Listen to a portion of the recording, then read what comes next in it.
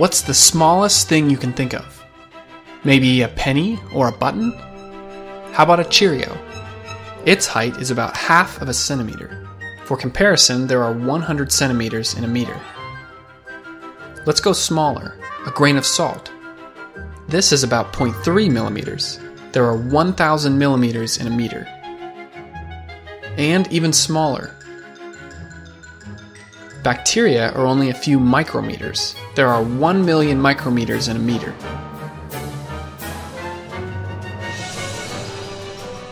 A virus is about 20 to 300 nanometers. There are 1 billion nanometers in a meter. The diameter of DNA is about 2 nanometers. The size of an atom is only a few angstroms. There are 10 billion angstroms in 1 meter. When you think of an atom, you probably picture something like this. On the outside, you've got electrons that have a negative charge. In the middle is the nucleus. It's made of neutrons, which have no charge, and protons, which have a positive charge. This model's a good starting point, but there are a few things here that don't quite agree with modern science. For one, the size of the nucleus is a lot smaller than this. If I animate it to scale, you wouldn't even be able to see it. The same thing with these electrons. Another thing that's inaccurate is that electrons orbit the nucleus just like a planet orbits a star. Unfortunately, this is still taught in many textbooks, but it's just not correct. Let me cover some background first. Over 2,000 years ago, ancient Greek philosophers had this idea that everything was made of tiny particles. They called these tiny particles atoms. It wasn't until the 1800s that we finally started using science to prove that these atoms really exist. First, we thought atoms looked like this: a positively charged sphere with negatively charged electrons floating around it.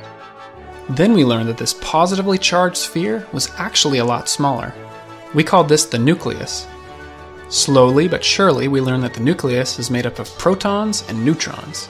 These electrons were tricky. At first we thought, they have to be doing something, so they probably revolve around the nucleus like this. Electrons were then discovered to have different energy levels. We call these shells. Shells can only fit a certain amount of electrons. The more electrons, the more shells. It didn't take long before we realized that these shells don't determine how close the electron is to the nucleus. As it turns out, electrons are a lot more unpredictable.